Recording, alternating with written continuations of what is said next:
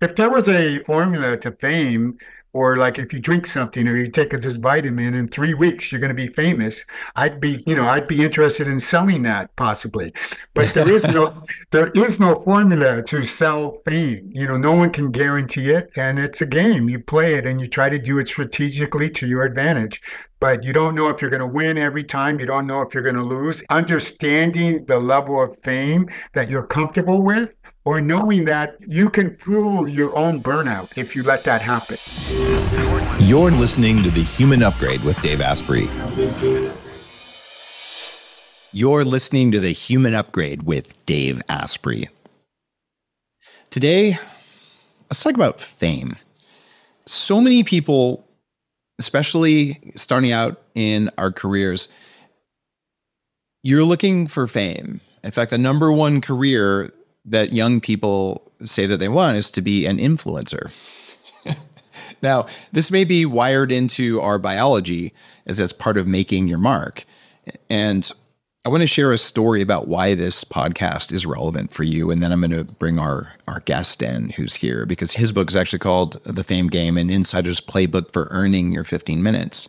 But when I was a teenager, I was about 19, I said, I'll be happy when I'm famous. I want to be known for my work. Of course, I hadn't done anything that meaningful yet, but I could have tried to convince you otherwise, because I certainly believed that there was something I was doing.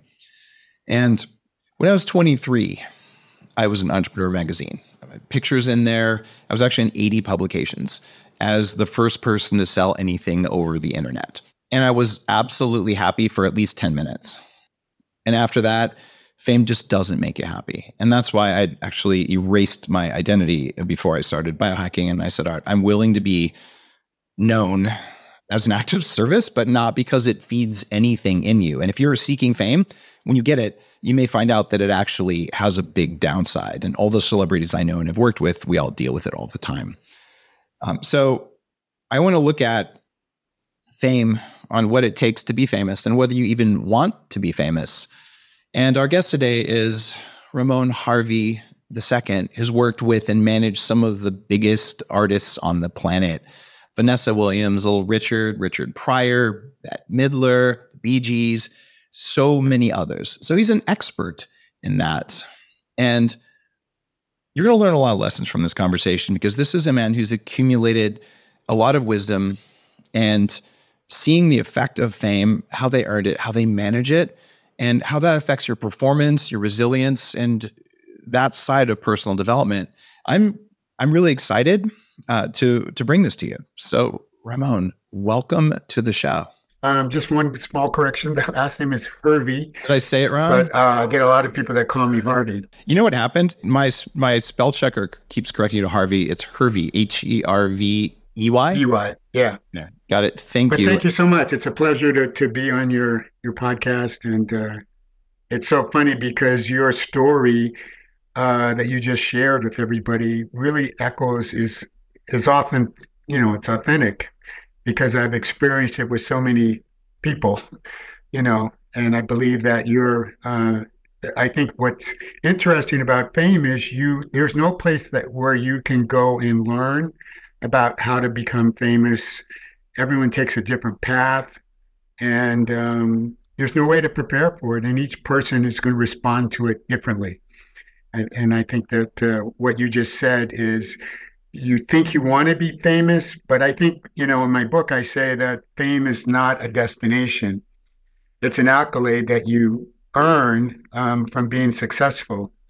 And, there's no guarantee that even if you're successful, that you're going to become famous. There's a lot more successful people in the world than there are famous people in the world. And, they're not all famous. Only less than 1% of people in the world are famous. And out of, over 8 billion people in the world are famous. It's probably closer to 0.01%. Yeah, it's really, really small. It's like 0.0065. A mathematician created this formula. I think it's 4 zeros and 65. And then also, even with social media, we have over 8 billion people, 450 billion people are on social media. And in terms of the influencers and that, I mean, there's only 1% on any of the major formats that reach over a million followers or however you want to rate it. So that, you know, that's out of 450 million people that apparently do use social media now. I've watched a lot of my friends become well known over the last dozen or so years of creating the biohacking movement. You know, Jim Quick started out working with Fortune 100 CEOs and all these celebrities, so I could remember their lines and things like that. He's got a massive following. And Lewis Howes, when he was first getting started with School of Greatness. And you see how it affects different people differently, right? And, you know, both of those guys have handled it really well. But then you see some of the more recent people who rise. It seems like there's oftentimes hidden secrets that come out. Like this week, as we're recording, the New Yorker just came out with a big article about Andrew Huberman, right? And it feels like sometimes people tell a story where their origin story isn't real, right? And then they become famous and like, oh my God, I said I was a PhD and a Navy SEAL, but I wasn't either one. And like someone's going to find out, but then they get trapped in it. How often do you see that happen? In the entertainment industry, I think it happens occasionally. I don't think it's a widespread phenomenon because it's too easy to fact check. And, you know, if you're going to start lying, one lie begets another lie, and then your story starts to unravel, you know, as you're telling it. So, you know, I always talk to, when I've represented people, you know, I've always tried to convince them to be, you know, authentic and real. And let's try to, you know, focus on your strengths and accomplish. You know, I think as a manager and even as a role as a publicist, you know, it's the merging of art and commerce. You know, that's what leads to quote unquote fame in the entertainment business. It's the artistic, you know, talent of a particular person. And then it's the ability for them to achieve success, whether it's a hit record or whether it's a movie, television, whatever medium that they're using. That's the balance that you want to try to create and sustain is, you know, the integrity of your art, and hopefully it's commercially rewarding. One of the things that I found I learned to do as a kid, a lot of us learn this, was to lie. Right? And so you lie to tell yourself a story of self-worth if you're not feeling like you have self-worth. So then you sort of just inflate things a little bit and you sort of make excuses and things. And sometime around my mid to late 20s, I realized, wow, like this isn't a good thing. And it doesn't feel good. Years later, I came across actually some studies even that show that a practice of 100% truthfulness, what in the Four Agreements they would call integrity in your word, that it's so much less mental work to just always tell the truth, even in the smallest way possible, that created a lot of peace for me, where I do my best to say, I'm not going to pick you up at the airport, but I'm not going to say I can't pick you up at the airport, because truthfully I could, but I was going to have to blow up a meeting and I didn't want to, right? So even the tiniest lies seem like they can get amplified when you're more known, right? And this is why things like integrity in your relationships, you know, if you say that you're married or that you're in a committed relationship and you're not, if you're famous, like someone's going to take a picture of you somewhere, it's going to come out.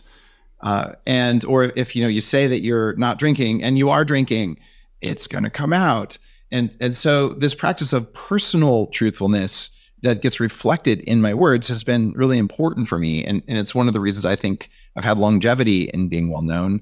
And also because, you know, there isn't any BS that I'm aware of in what I'm saying.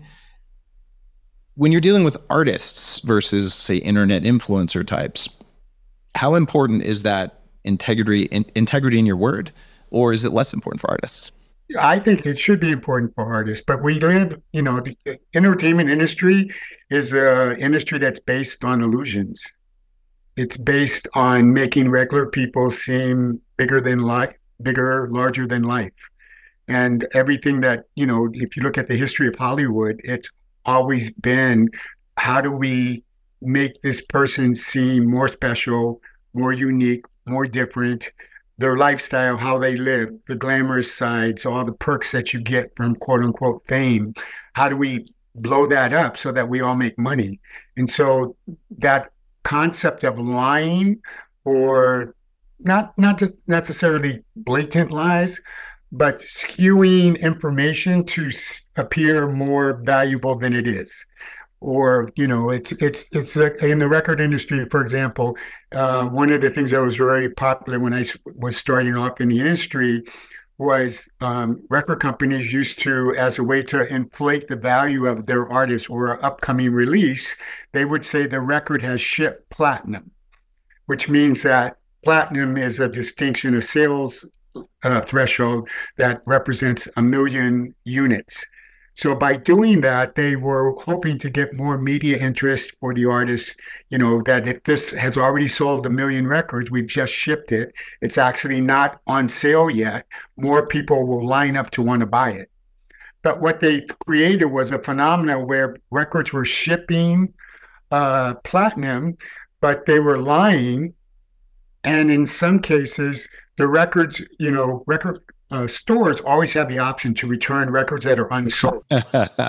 Yeah. So a record could ship platinum and return gold, like over 5,000 units that they said, were sold, weren't really sold. And so they basically had to return them, and they were eating those costs.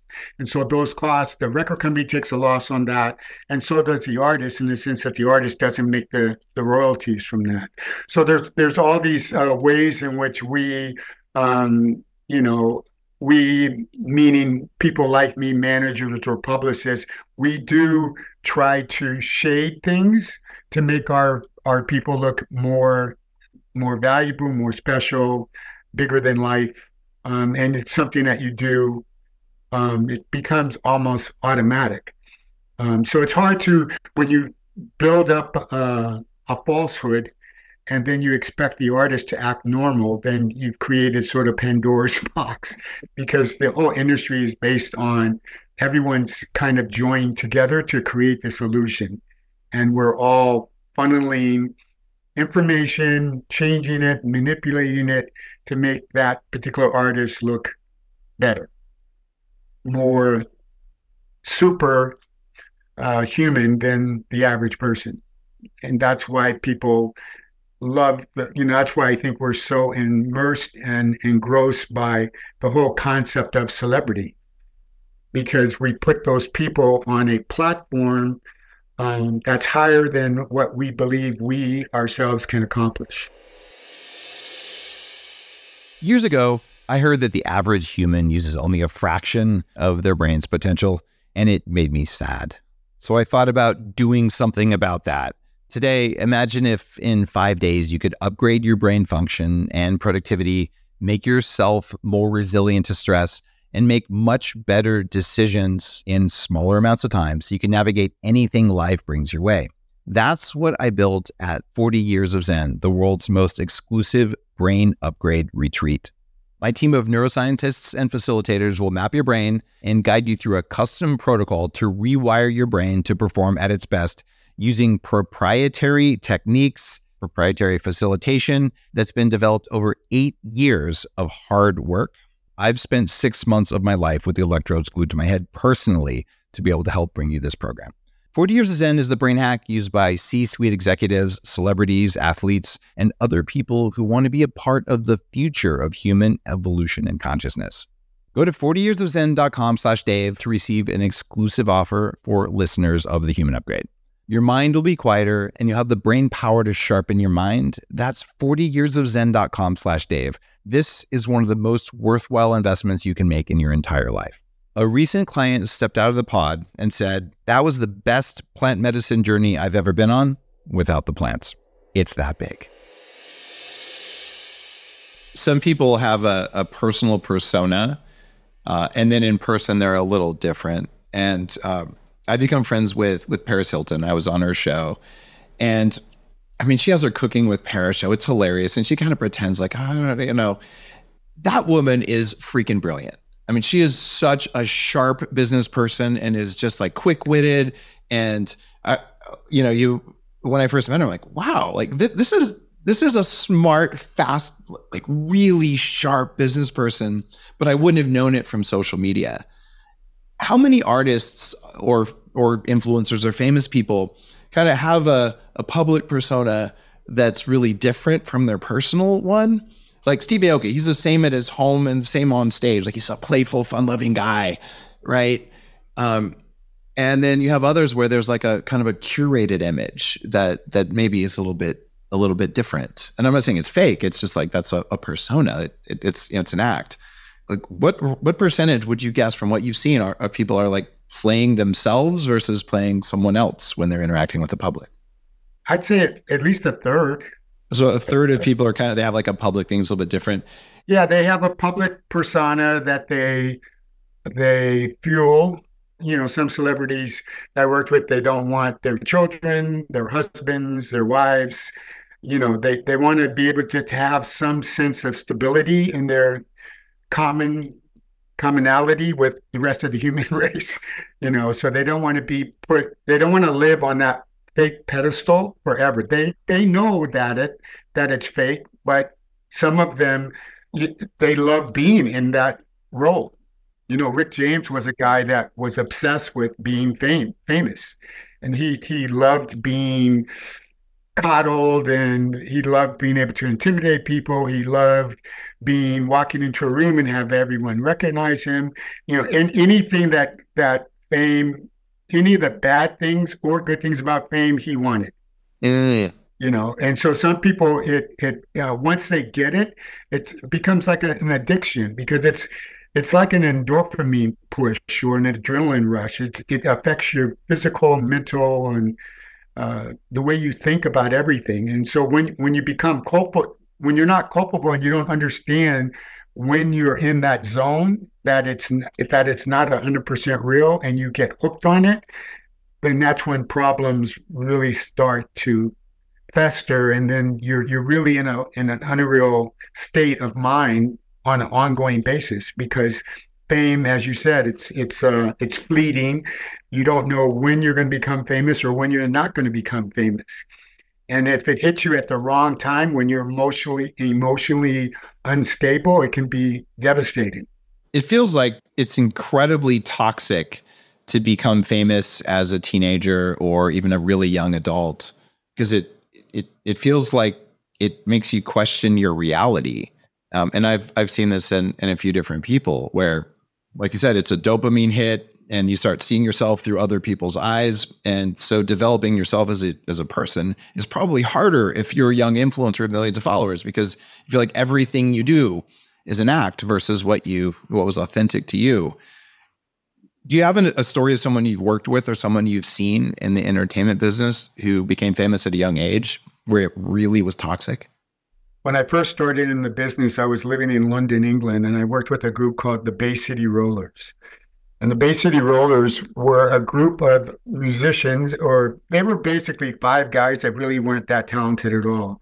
And they had a deal with 2 producers who actually recorded a whole album. They recorded 2 albums with session singers. And then they went out and found 5 guys to portray the music and to deliver it. And at the time, there was a really popular TV show in London, England called Top of the Pops. And if you could sustain your record or single on Top of the Pops each week, you were given an additional appearance. And so every week you could get on the #1 music show in the country, and you could escalate and become famous in a very short period of time. So they became very, very famous off of the first record. And then at the end of the first record, and they thought, people were saying that they got so big that people were comparing them to the Beatles. Mm. If they weren't anywhere, they couldn't hold a candle to the Beatles. musically, even the songs. I mean, the songs were written by two very talented producers, Phil Coulter and Bill Martin, but they weren't on the par with the, the legacy of the Beatles. But, the media was, a lot of fanzine magazines were part. This was in the 70s, by the way. So they had a very, they were so young that they just didn't get it. And they didn't understand how their platform was not authentic. But they started to believe they were who they were being acknowledged for. So they basically told they fired the two producers, and they told them, we want to write our own songs. And they disappeared. They had one album that was humongous. And then if you go back, they really didn't have a great career. And the two producers took the second record that was supposed to be theirs, and they found 5 new faces to do that other record. Wow. And I worked with that group as well. That was another young group, and they were called Kinney, and they didn't sing on their record as well. So they took 2 different records, they edited it, and they changed the second record to suit this other group. Amazing. So it can happen. You just get too full of yourself, and then people won't work with you. Yeah, and it's, there's Milli Vanilli was a very famous American group. Yep. That had a similar type of situation where they didn't actually sing on their records. They were recorded, and one of them ended up committing suicide. Yeah, it was really sad. Yeah, a very sad story. So there's stories like that, and then there's drug stories, alcohol stories. I mean, Rick James ended up dying with 7. He had a drug and alcohol addiction for many years, and that ended up being fatal for him. And I've been involved with several. I mean, Natalie Cole I represented. She had a drug problem for many, many years.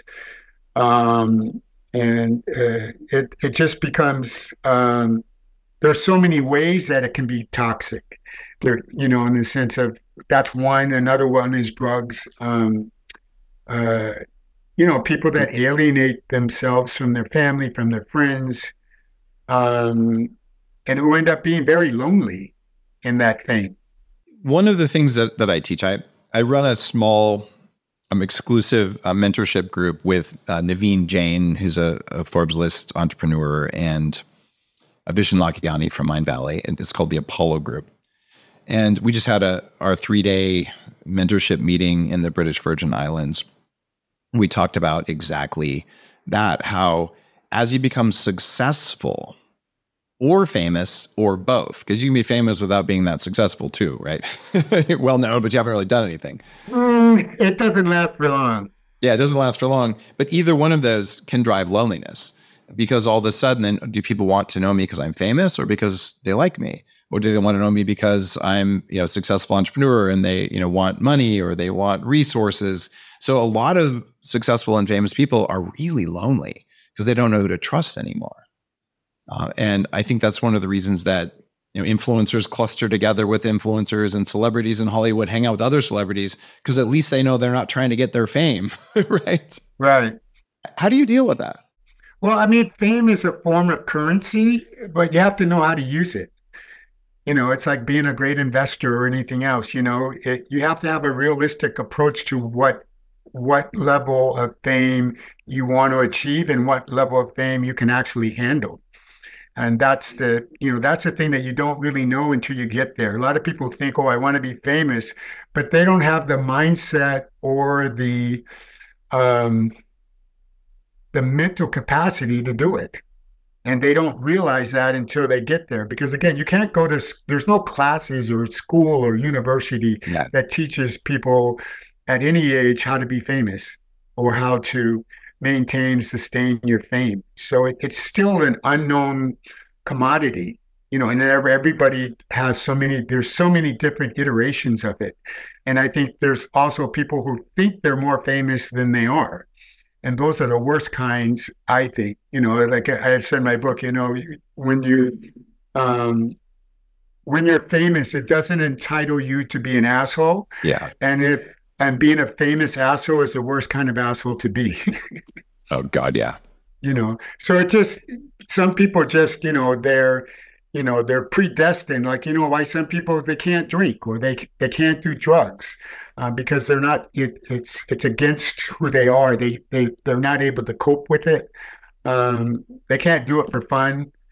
And so you have to learn, engage your fame as it's impacting you, and not lose your sense of being, or getting into that scenario where you exist to please other people, but you're never really pleasing. You don't know, you've lost sight of how to please yourself because you're so caught up in fulfilling the illusion that you've helped to fuel and feed on.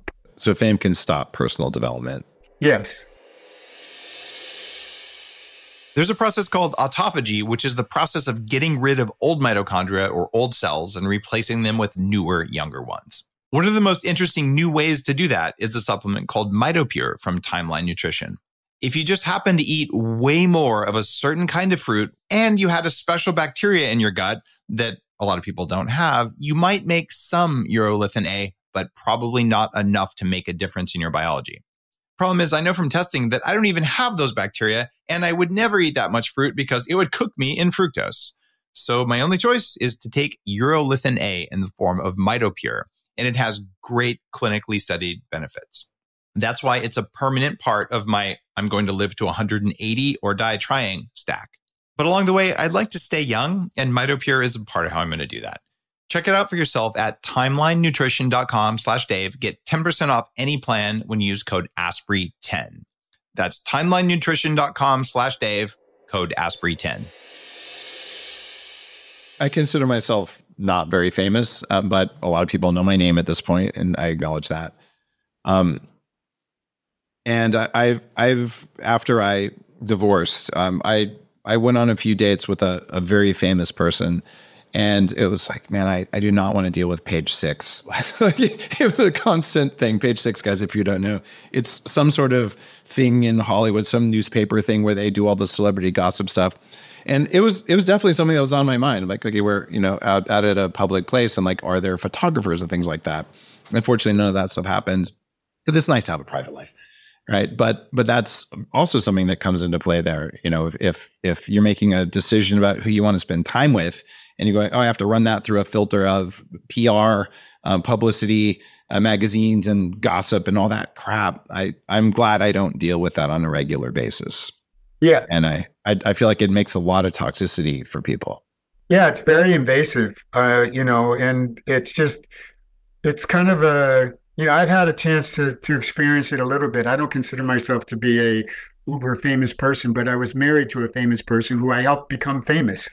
Vanessa Williams. And, so I was famous. I was a famous appendage. The reality is, that we raised a family together. And so you do have there is an invasive sense of when you have your family, your children, and people come up to you at the strangest times and want, to intervene or to make their presence known. And some are very polite and other people aren't, so it's, once you become a public figure, you're vulnerable to that kind of, personal evasion of your space when you have no way, you can't control it. You may not even see it coming, so you have it's kind of happens spontaneously in the moment. And fans, you just don't know how fans are going to end up being, Bette Midler. We used to have I worked with Bette for about 8 years, and there was this family, a mother and 2 daughters, and they stalked Bette, not in a bad way, but they showed up at more things than you like. How were these people? They like, we did a book tour, 8 major markets across the country. They came and they were in line, the first in line at every single book signing. In 8 different cities. And Bette used to just go, what is you doing with your life? What is your life existing? How can you be at all these places? We love you. We love you. I mean, they were very nice, very cordial. They never said anything bad, but they were just diehard fans. And this is their, this consumed their life. So it not only affects the celebrities, but it also affects people who want to somehow, be next to it or be part of it, or, there's so many intangibles that you just don't know until, you're there. The being stopped in public thing is interesting. I've been stopped all over the world by people who recognize me from social media or something, and every interaction has been like so positive. I've had a few people interrupt dinner with the kids, but even that's like really respectful. And so I'm just grateful. I've had a few stalkers, but nothing that toxic. And so I'm grateful so far that it's just been kind and just people saying, oh my gosh, like, thank you. But not being too invasive. To me, that would be a compliment to you on the way that you've promoted your self-image, and people feel, and it's different. Like I felt with, there's a different, I represented major athletes, very famous athletes, and there's a different, that's kind of athletes are more like a workman's hero, Right. And so those people, they're less evasive. They really respect that athlete for their talents, but they treat them differently than celebrities that like would go after Justin Bieber or Beyonce or Taylor Swift, where they're praised, and also you're talking about younger kids too. The younger the famous person is, the younger their fan group is. And so you also have those things working as well, as opposed to when you get older, the type of fan that hopefully your peers are your fans as well as some, so as you get older, then the amount of fandom and the way that you're treated is slightly different than when you're dealing with teenage fame. That makes a lot of sense. Probably the most awkward but still positive interaction I had is I was on a first date with the famous person. And when I went to pay for dinner, the check came and it was already paid for. And it was from some people at another table who'd recognized me, but not her. He's way better known than me. Right. And had written, Dave, thanks so much for your work. We thought we'd buy you dinner. And I was like, kind of shrugged, and she looked at me and said, well, you still get credit for that one. Right. All you can do is be grateful for that. Like it was such a kind act. But I'm always watching to make sure that sort of thing isn't something that's like fueling my ego or my self-identity. What are your best tips for everyone listening who's got followers or who is building their influence to not let it become toxic? It's hard to say, but I would just say to stay grounded and stay within yourself, stay balanced, because of the fact that, again, fame, every client that I ever represented has had an ebb and flow of fame. They didn't sustain and have the same level of fame throughout their whole career. And so you have to be able to make adjustments. And you can only do that based on your ability to stay, balanced and grounded. So then that way, if you're a little bit more famous, it's cool. If you're a little less famous, it's cool. You're not really on the edge all the time. And I think that's the warning sign that I think that when you start to be enthralled by your own fame and you let it dictate, you should dictate your fame and not let your fame dictate who you are. Don't let fame define you. You define how you want to deal with your fame. And I think that is really important. If I was going to say, don't start believing the hype. I had already done the work to work on being happy and being unknown. So being happy and being known is like the being happy is a thing that's independent of whether you're known or not. And I'm grateful that I had the opportunity to do it.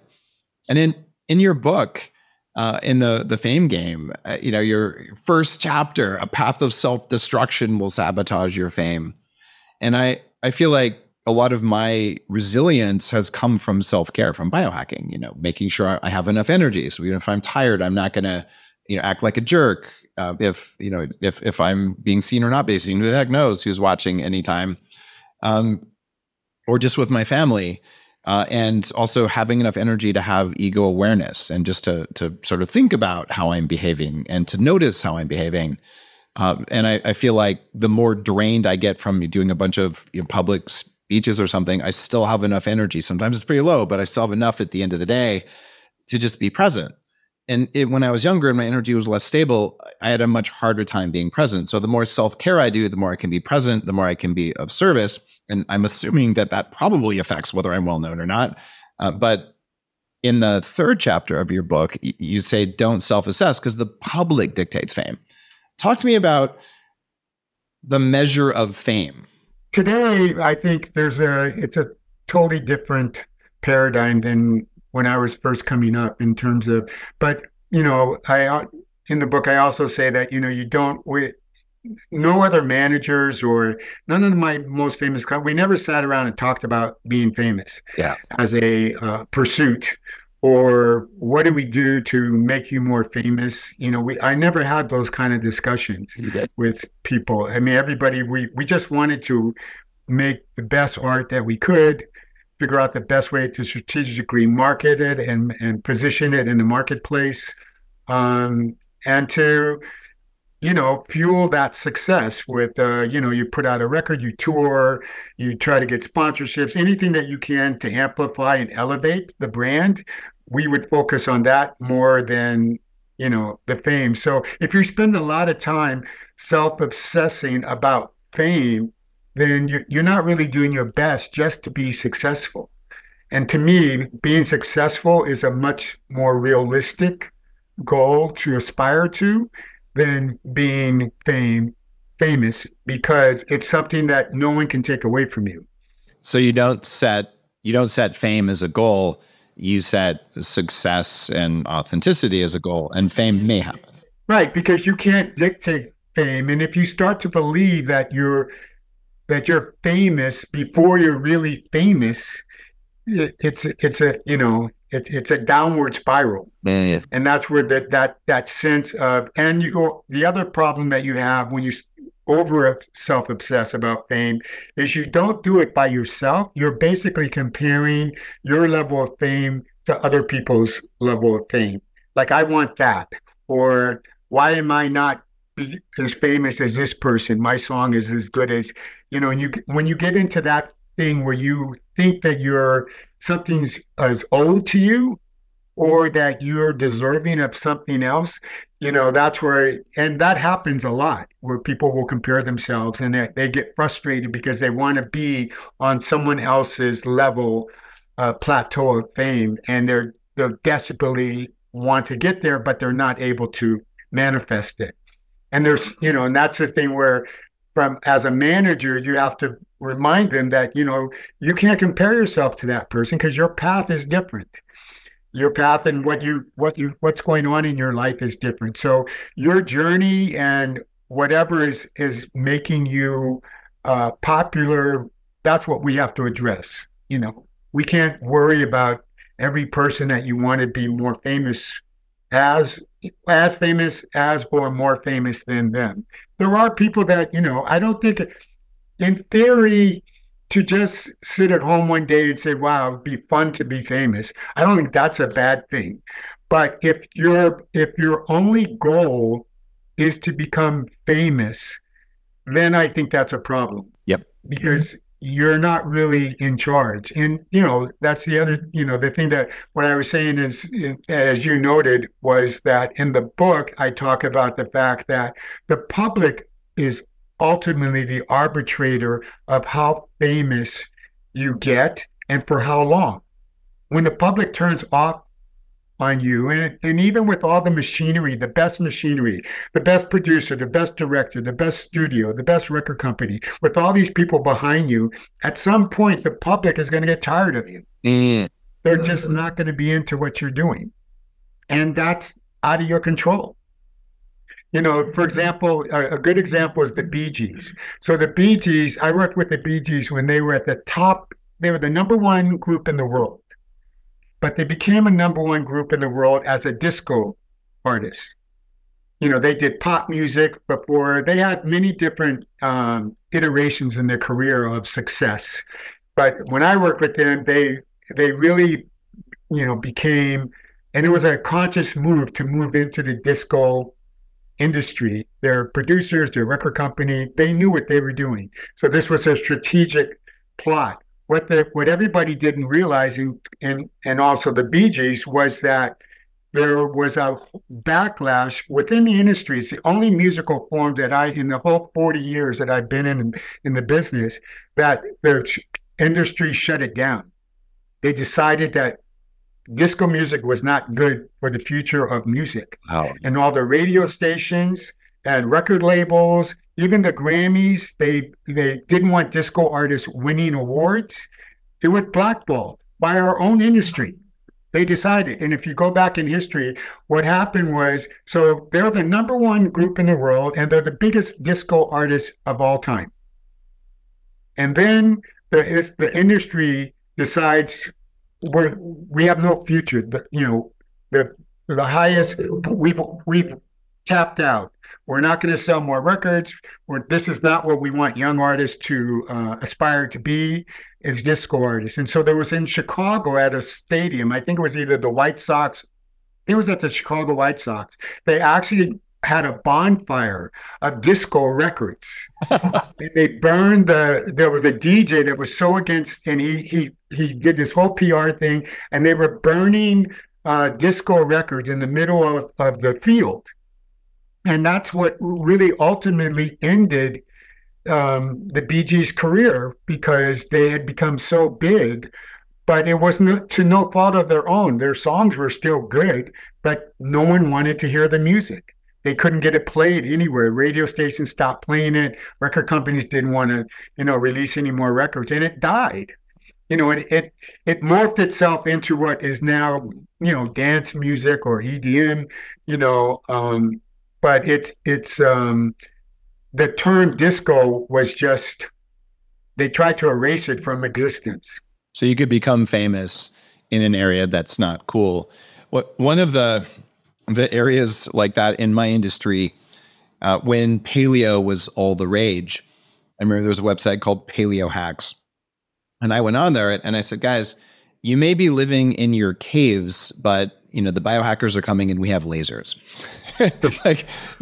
And today paleo is kind of a shadow of what it used to be, because it's evolved. And you go to any of the surviving kind of paleo industries, and there's lasers and light therapy and cryo and all the biohacking techniques, because paleo and even keto were, they had their part of fame. So if you're over-identified with one of those movements and then it falls out of fashion, then your fame will go away unless you succeed in transitioning. And I'm hopeful that the biohacking industry, we're now about a $63 billion industry.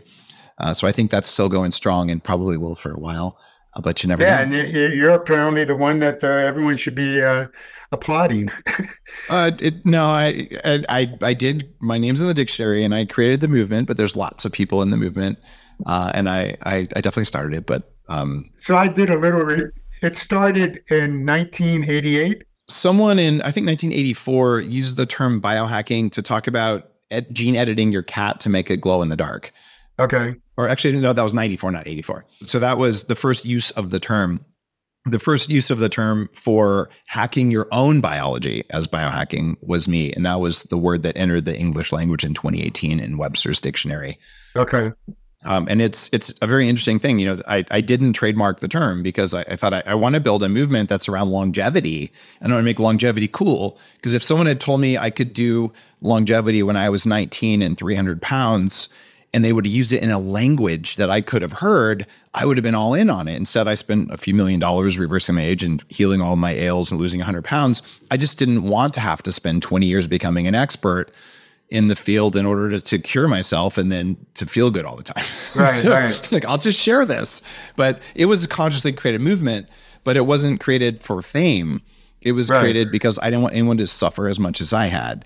Right. And I think that's why it's had sustainability as an industry. Yeah, that's important. Sustainability, I think, again, it's more plausible if you're pursuing something with integrity and something that you think you can be successful at. You sound a lot like Rick Rubin, who's also been on the show, famous music producer. And I know who Rick is. Of course, I'm just for listeners who probably, I mean, you would know. You guys probably have met multiple times. Yeah. But some people didn't know it. I'll admit, when I first met Rick, he'd reach out. I didn't know really who he was. I just heard his name. So when I got to him, I'm like, wow. Yeah, he's got a great legacy. In your third chapter, though, you talk about focus on your craft instead of worrying about fame. And Rick's most recent book on the creative act was really profound for me to read, because he says the same thing. He says, like, focus on your art, focus on your creative art, whatever it is. And don't worry about the public. Just, you have to do the right thing as an artist, and then fame may happen, it may not. But if you focus on fame, your art will fail. And I thought that was really profound. And in terms of managing fame, I texted him and said, hey, Rick, your book just came out. Why don't you come back on the show? And he goes, Dave, I'm overexposed right now. Like he's watching his fame. He doesn't want it to hit a super high peak, because then they'll hit a trough. So he's become an expert. I think he just intuits it in sort of like surfing it, but not ever crashing and not becoming, excessively famous. And that's why he's been on Eminem's videos. And like, he's done all this stuff.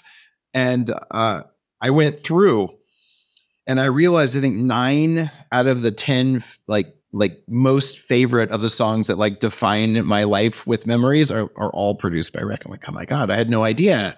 But so he's a guy who seems to have managed the fame game better than anyone else I know. I mean, you have like Taylor Swift and people like that who are real super famous now, but we'll see whether she's the next Madonna or not. Only time can tell that, right?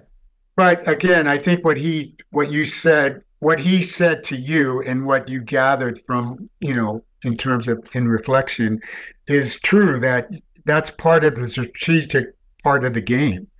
One is just to understand that it is a game.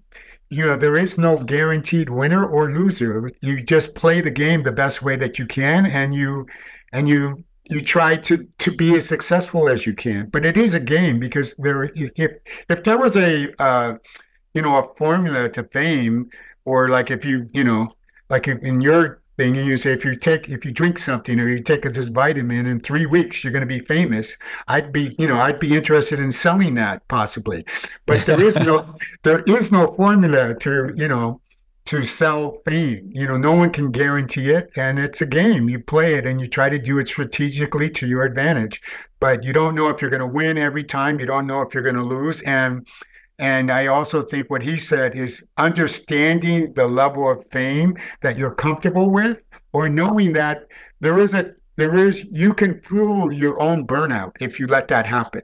That's what he was acknowledging, is I don't want to burn out on this one thing. I need to stay balanced so that the next time I come out, people still want to talk to me. I can still promote what I'm doing. And that's where some people, when you get so, obsessed with it, and that you have to, you have to feel that level of fame every day.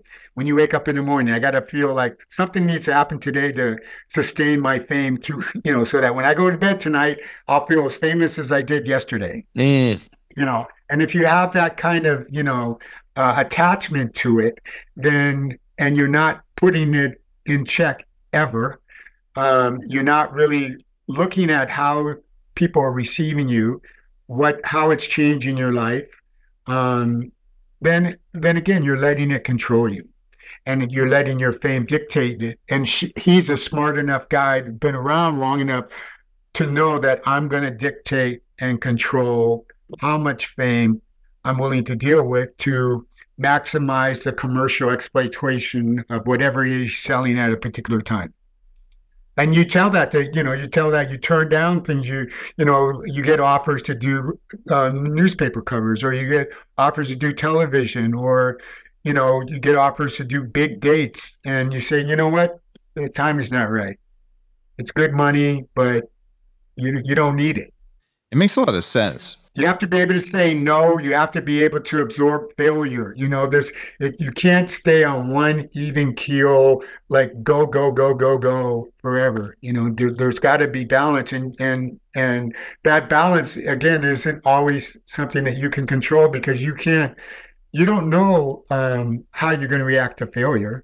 Most people don't, and you have to, prepare if you're more grounded, then failure is something that shouldn't impede your progress, but you look at it, you examine it, and you try to learn from it. But it's going to happen. Everybody fails at some point in their life, and how you approach that and how it adds or builds your character is going to impact how your decision making process. The next time you're in a situation, you're going to analyze it a little bit different, and just try to, not control it, but just limit the possibility so that you're feeling less. Because anyone that constantly fails all the time, that's not a good form of stability or sustainability if you're constantly failing. Yeah. I know a few people who get really angry because they're not famous, right? Like, well, I'm a good person. I've done big things. Why am I not famous? And some of them, they become very almost evil from that. Like I had a former family member justify trying to steal one of my companies, like full on lawsuit level, over something like this. And it ultimately came down to, I'm smart, I should be famous, and a sense of entitlement that was very narcissistic. How do you stop a desire for fame from turning you into just an angry person, for lack of a better word? Again, there isn't one way that would work for everybody. I don't think. I think that sometimes it takes, you have to be able to listen. If you have good people around you, surrounding you, and they're helping to keep you in check, and you're able to listen to that and understand that they're trying to look out for you. If you start to see a trend with more people trying to do that, then that might tell you, hey, you know what? I need to rethink how I'm, looking at fame, how it's affected me, because it's changing the dynamics of my friends, my family, my children.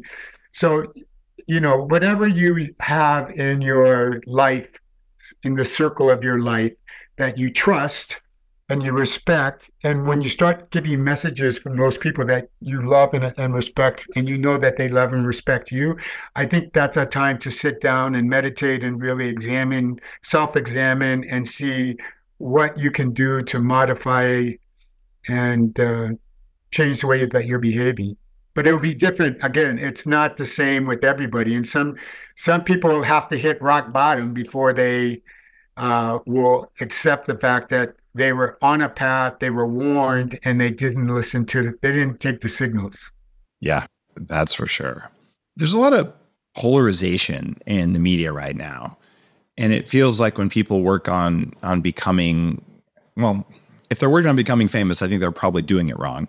But there are still people who work on being famous. One strategy is to be really polarizing as a way to do it. And the other strategy is to do whatever it is you do for, we'll call it a mass market, don't be offensive appeal. Which of those strategies is better? I don't think polarization is a good path or strategy to take. And I think if you get known for that, you're going to burn out faster than taking the other route. But you're right. I think that there is, I think it's the worst it's ever been. Yeah. This idea that, the whole concept of canceling, and that the whole concept of people tattling on each other, to bring them down.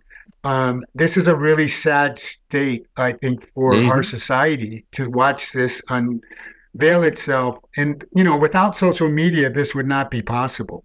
It's definitely made it worse. I mean, there was a time about 10 years ago where Joe Rogan just absolutely tried to cancel me. I was on a show 3 times, and there was a commercial interest that seemed to be motivating things like that. And then I watched during the pandemic when the media tried to cancel Joe for actually doing the right thing in my perspective, and he withstood it like a boss. And I was like, wow, this is really cool. He's one of the few people who managed to just brush off a cancellation thing, because essentially he is a form of media at this point. Which is interesting. In your chapter 8 in your book, though, you talk about the role of media, and I have a specific question for you there. So recently, I was on one of the top 10 podcasts in the world. We had a great interview, like really cool. I didn't think it was particularly polarizing. Afterwards, I found out that one of the largest sponsors of the show was a plant-based, 100% vegan brand. And I'm someone who's been a vegan. I'm not a vegan anymore because it made me really sick. And I write books about, how let's eat some plants, but don't eat only plants. And they actually emailed me yesterday and said, we're spiking the episode. We're not going to air it. Because, and this is like blatant, what I would call censorship for commercial interests. So I'll be sharing more about that over the next little while, depending on what happens with the show. But if you're going to have a friendly relationship with the media, but you can't be authentic because the media is on a certain kick right now, and you don't want a polarizing strategy, how do you handle that? I think I don't think it makes sense to always stage a counterattack if that's what you're asking. No, I'm not talking about a counterattack at all. I'm just like, I mean, I could have gone in there. In fact, if the host had just said, "Hey, Dave, lay off on that," we could have talked about, neurofeedback on the brain or something. But it was one of those things it was kind of surprising. And frankly, my PR agency should have warned me about that, and they didn't.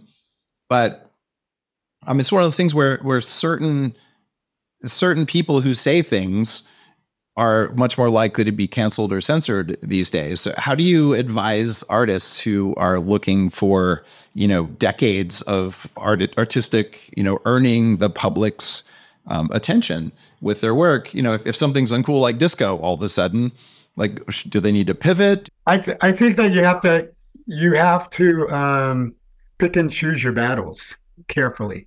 Yeah. What things are really important to you? Do you really need to make a comment about something that's none of your business or that you're not really engaged in?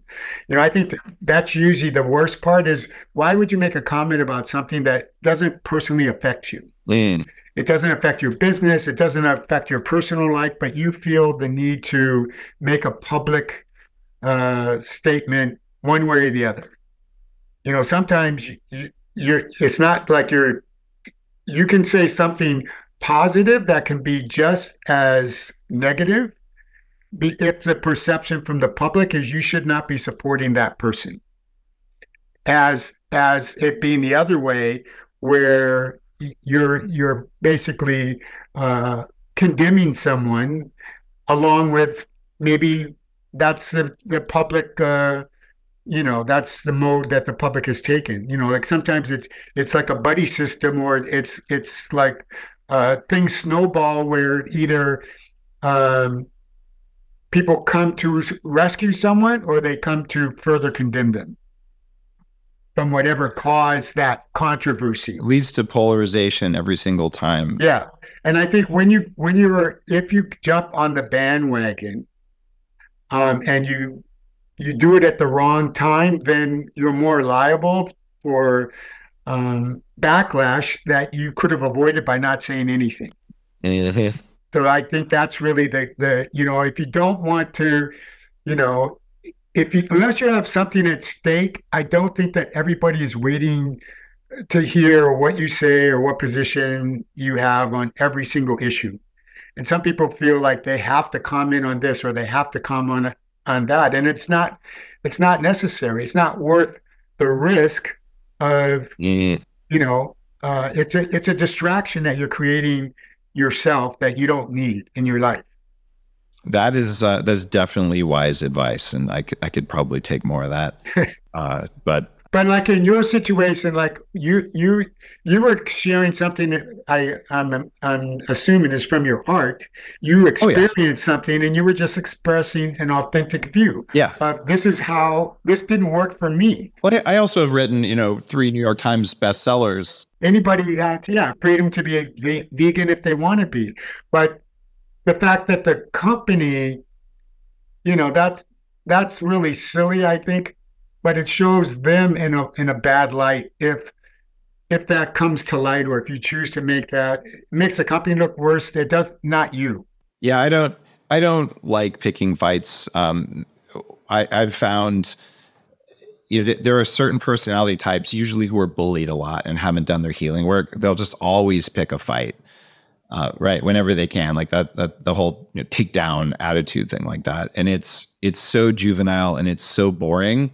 Like, how about doing something worthy that actually works and showing that it works in studies or even with customer testimonials. And then if someone says, I have a different opinion, you're like, that's great. Like, show me your evidence. And I do my best. Even when Rogan was coming after me, all I ever did was just post a link to my article with 36 studies supporting what I said. Right. That was all I ever said. It took a lot of patience. Right. It took a therapist. And ultimately I had to go in and hook a computer up to my brain so I'd stop being triggered by all that, because it was a lot of like bullying energy.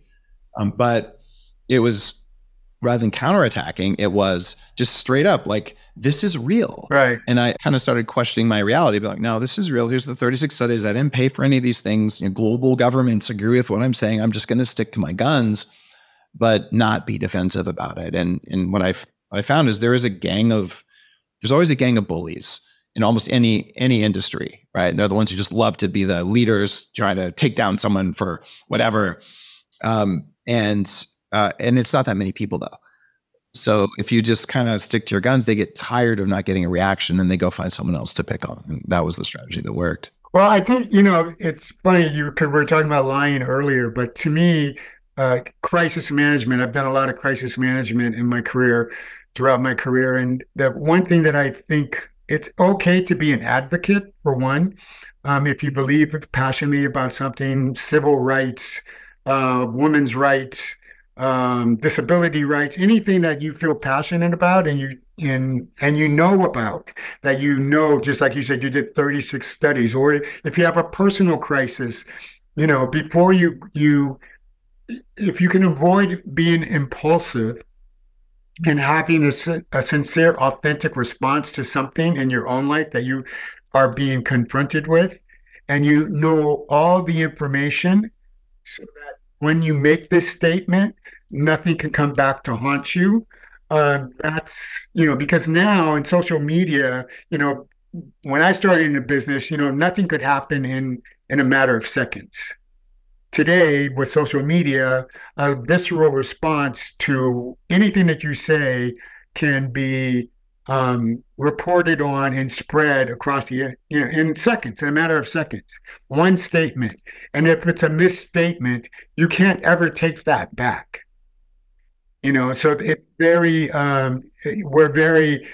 because of the social media and the internet, I think you really have to be very careful about what you advocate for or against, what you say, and can you live by, do you know enough about what you're saying to make that statement and back it up in perpetuity?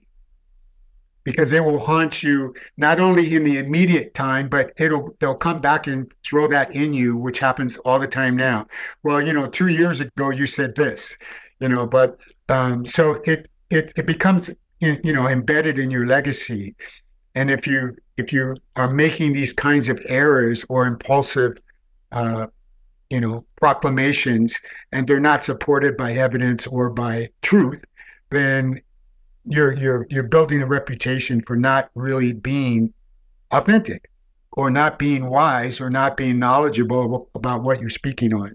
And I think that those are things that you and the other thing is that you don't have as much time to decide on what you're going to do. Mm-hmm. So if you're being accused of something and it's not like the law, or someone says you did this or you did that, if the longer you wait to make a statement, the harder it is to have a positive impact with whatever you say. That's an interesting little hack that I didn't know about. Yeah, because if you wait now 2 or 3 days, if a statement, say a negative statement has been made against a celebrity or whatever, and he or she doesn't respond for 3 or 4 days, that story is being refunneled and repeatedly 24/7 for 3 days. And everyone now it's not just now the whole world, and what the dynamic, which I find so interesting, is, or the uniqueness of what social media is, it's given everyone a voice. You don't have to be famous to express yourself on social media.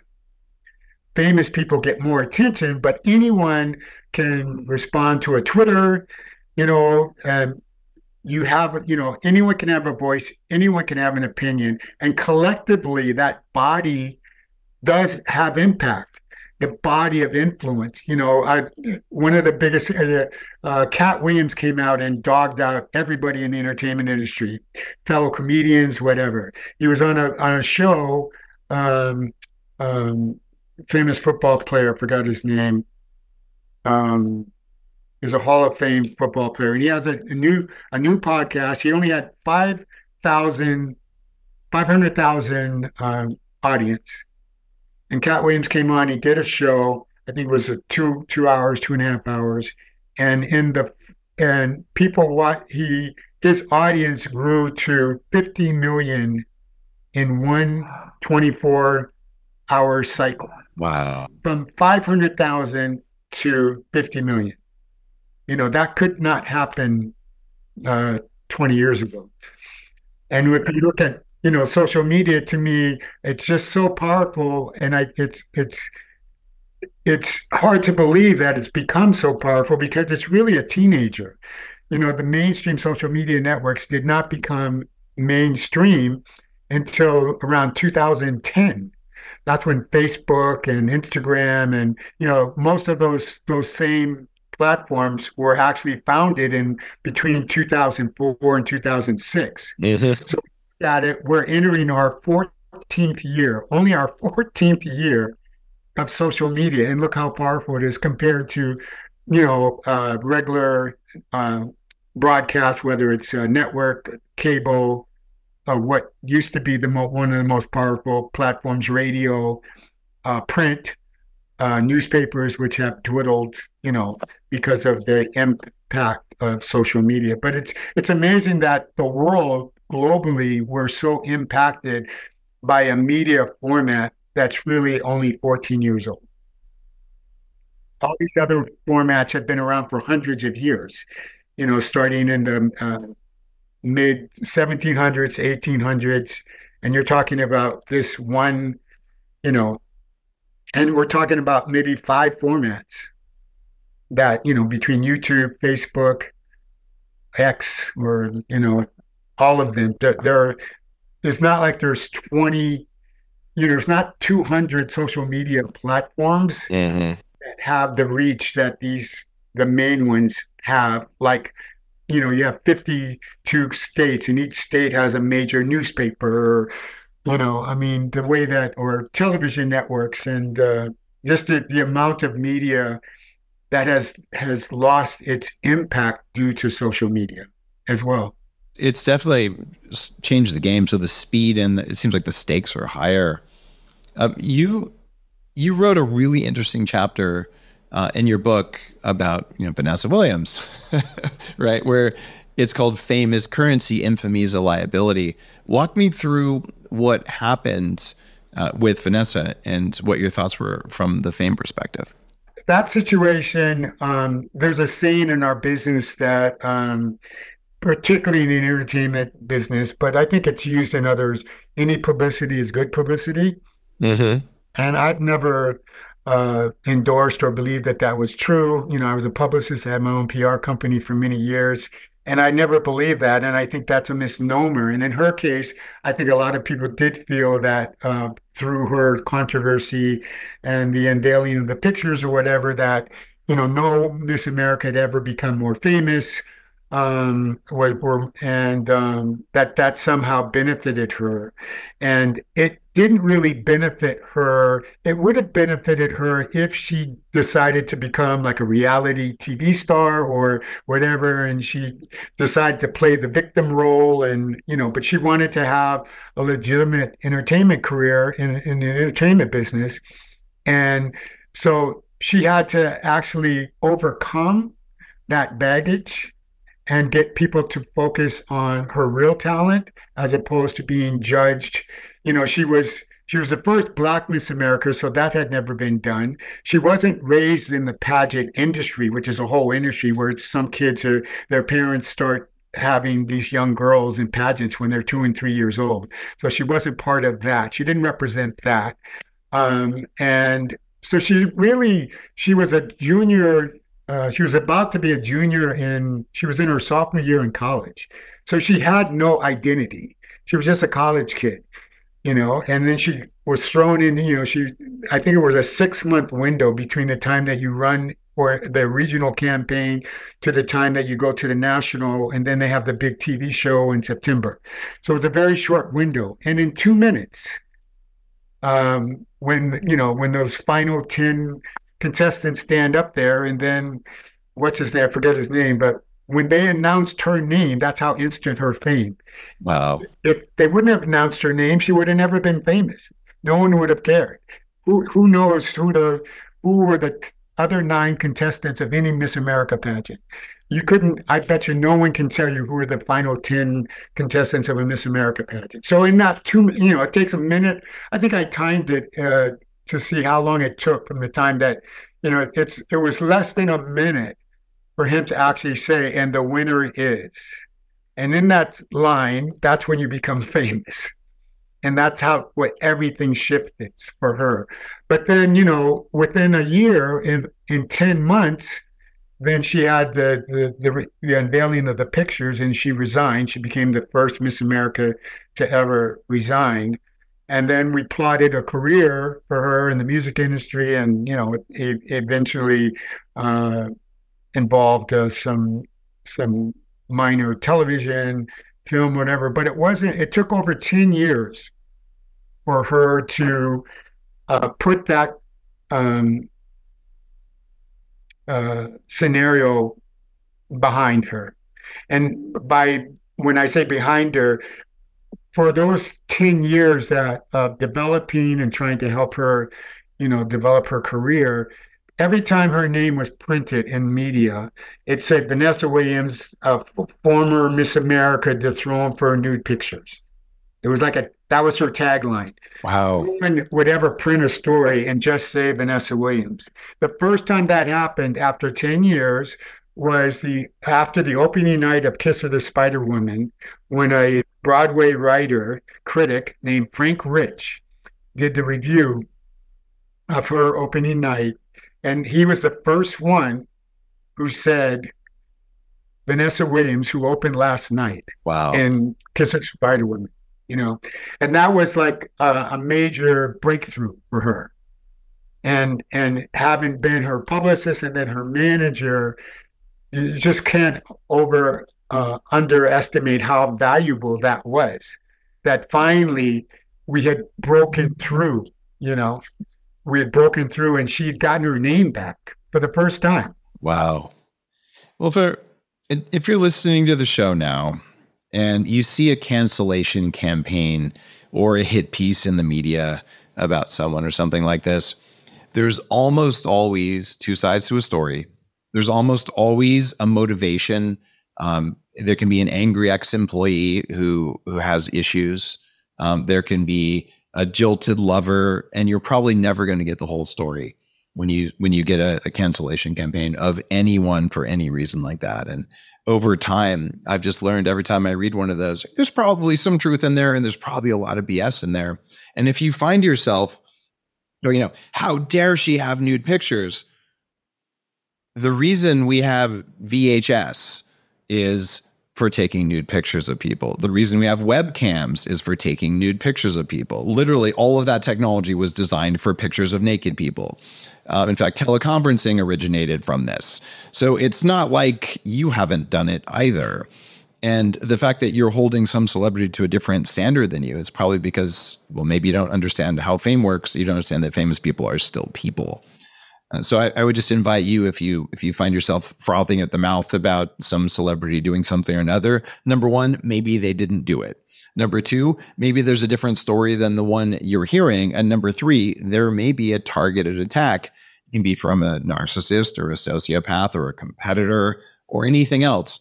So I read all of that stuff with a huge grain of salt. And anytime a celebrity does anything in their personal life, it's actually none of your business and it doesn't matter. And if people would just grow up, then no one would care that Vanessa Williams years ago had a naked picture, because it doesn't matter. All humans are naked. That's how we're born. But maybe we'll all grow up someday. I don't know. It's such a quagmire of how to really try to make sense of all that stuff, but this whole canceling thing is still, I've never really gotten quite used to it. But I study too. I'd like to watch things unfold and watch how people resolve it. And one of the bigger ones that I was disappointed in was Dave Chappelle. Yeah. So I'm a big fan of Dave Chappelle. I don't know Dave Chappelle, but I like his work. I love his thought process, and I like his sense of humor. But he took on the whole LGBTQ thing and mostly attacked it, made fun of it. And he made it the subject of his transsexuals. And he made it the subject of more than one special that he was paid like $50 million by Netflix to do. And I thought that he did it once, and then he did it again, and then finally, the pushback was enormous, and a lot of people went against him. I mean, he didn't get canceled 100%, but certain venues did cancel his shows. He was supposed to get some awards. The people that were going to award him pulled those away, and he decided to go out and on counterattack to defend his right as a comedian to deal with the subject matter in the way that that's a right, was freedom. It's a right. It's a freedom of speech as a comedian. It's an art form. But he knew what he was doing. Mm-hmm. And I think at some point, when something is self-inflicted, you made a decision to do this, and then you don't want to take any responsibility for that act. You don't want to take any culpability for the reaction that you created. At some point, you just say, you know what? I didn't mean to offend as many people as I did. Or you say, hey, I don't give a, I don't care, and I'm going to do it again, which is more what I think he did. And I think at some point that we all, as much as we worry about being judged by other people, we have to judge ourselves. And that means if you're a celebrity or if you do something that is really unnecessary or it's degrading, that you need to stand up and take ownership of that. And I think I was disappointed in him that he didn't do that.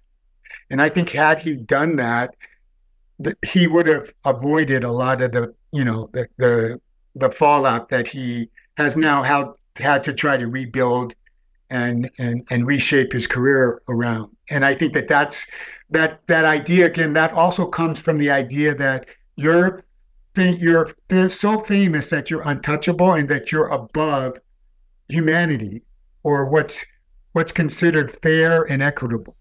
Yep. I'm not a Trump fan, and I don't think that what he has done as a former president is irreproachable. And the fact that he can still run again, I don't agree with.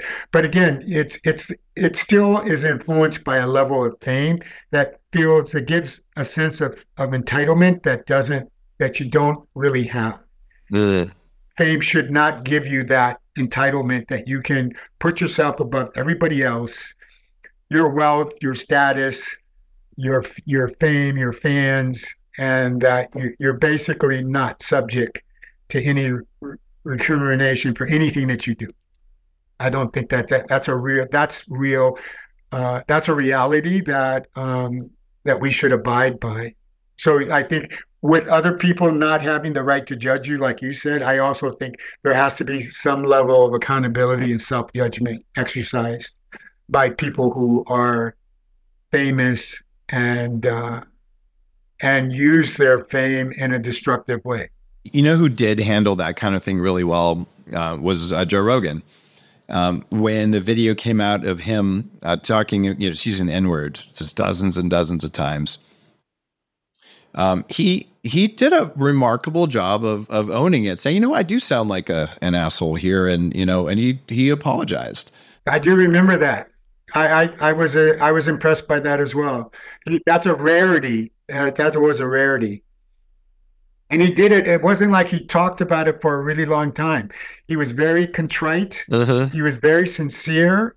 And he did it like in 3 minutes of just, boom.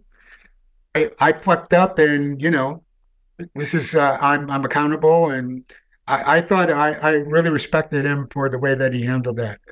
And I think it actually led to his next leg of fame, that he handled it well, didn't make a big deal out of it, but acknowledged it. And since that time, so I live in Austin, I've been to his comedy club, I've seen him live, and man, he's a master of almost stepping into it again, but he never quite does. Like he plays with it in a way it's funnier than hell, to be perfectly honest. Yeah, there's a bunch of people that weren't able to handle it, and you don't hear about them anymore. Yeah. You know, it's the same thing about the Me Too movement. There's so many of those guys that got busted never had any, you know, they weren't contrite, they weren't apologetic.